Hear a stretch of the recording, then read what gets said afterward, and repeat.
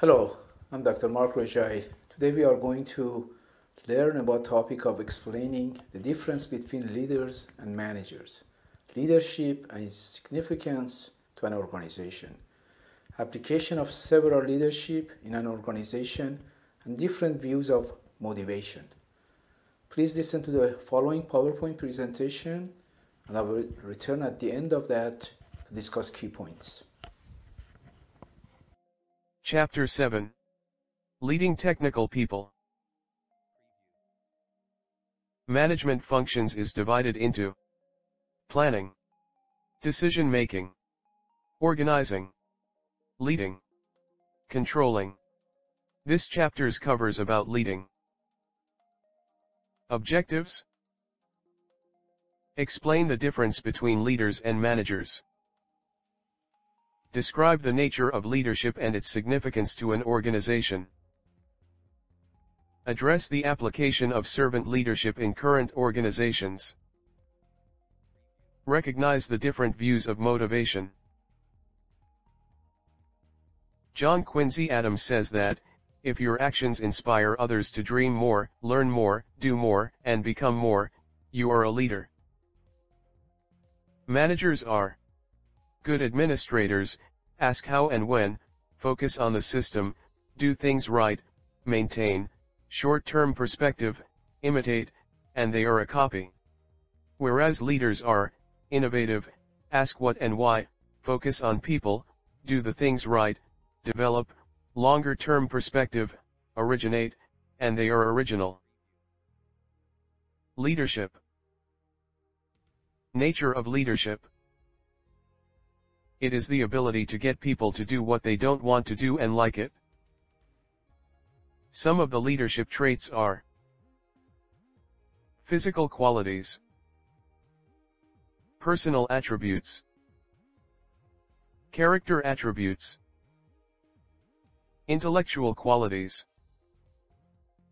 autocratic, diplomatic, consultative, and participative. Leadership examples: Jack Welch, Shackleton, Rudy Giuliani, Oprah Winfrey, Bill Gates, George Washington, Sun Tzu, and Bill Swanson. Servant leadership. Practical philosophy which supports people who choose to serve first, then lead as a way of expanding service to individuals and institutions. Motivation. Dale Carnegie states that, there is only one way under high heaven to get anybody to do anything. And that is by making the other person want to do it. Some of the motivation theories, which are proposed by McGregor, Maslow, Herzberg. McGregor proposed Theory X and Theory Y. Theory X, authoritarian management style. Theory Y, participative management style. Maslow's hierarchy. Physiological. Safety. Love. Esteem. Self-actualization. Higher level. Self-actualization, realizing one's full potential, creativity, self-development. Esteem, self-respect, prestige, recognition.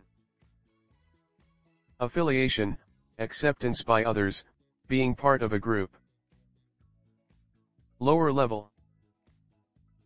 Security or safety, job security, predictable work environment.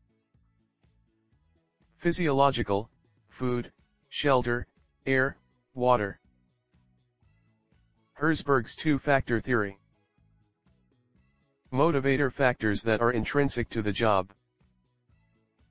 Hygiene factors that are intrinsic to the job. Hygiene factors. Salary. Working conditions. Company policies. Relationship with boss. Relationship with peers. Motivator factors. Recognition. Work itself. Responsibility. Advancement. Achievement. Behavior modification. Positive reinforcement. Negative reinforcement, or avoidance. Punishment. Extinction. Differences among technical professionals. Scientists versus engineers. Field of technical employment. In this chapter, we discussed importance of leaders versus managers in running a company. Most people confuse between leaders and managers. For companies to be successful in highly competitive global market of today, they need to have leaders with vision and charisma and motivational abilities to set the tone for mission and vision of the company in the future. But companies also need effective, disciplined, and highly skilled managers to run daily operation of the business.